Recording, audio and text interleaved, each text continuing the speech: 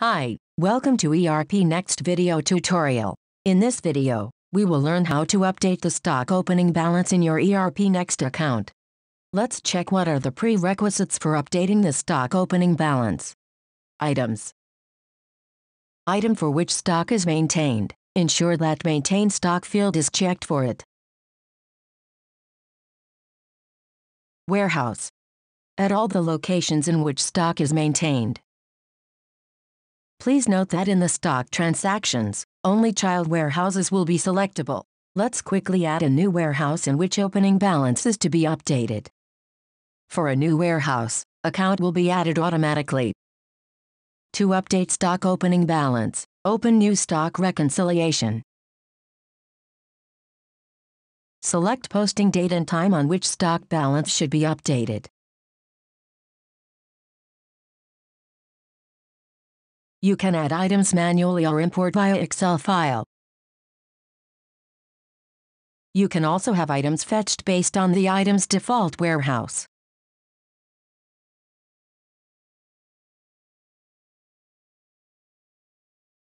Update opening stock and valuation rate for the items.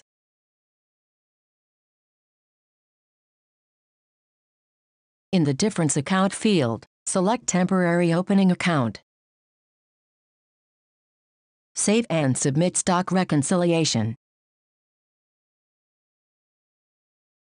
On submission, the stock opening balance will be updated in the respective warehouse.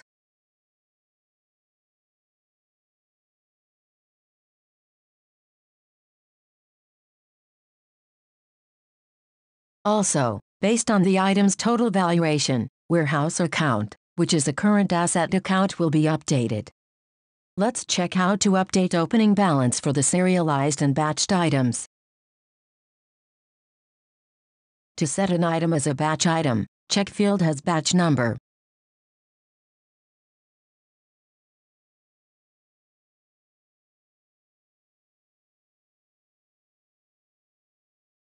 To set an item as a serialized item, check field has serial number.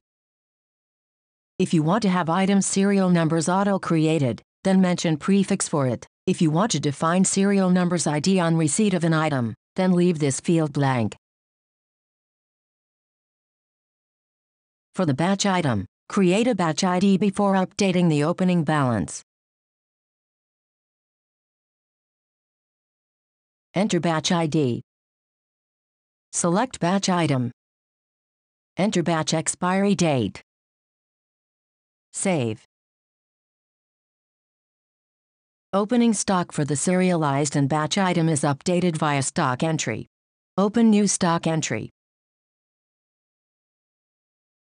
Set purpose as material receipt.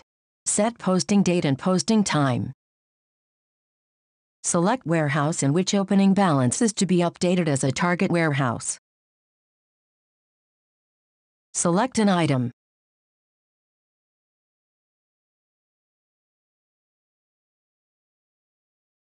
Enter opening quantity and valuation rate.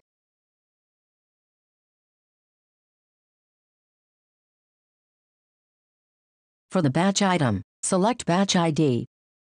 Let's select a serialized item.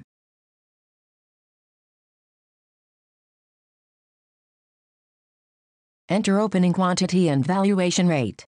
For the serialized item, if prefix is not mentioned in the item master, then you should enter serial numbers manually.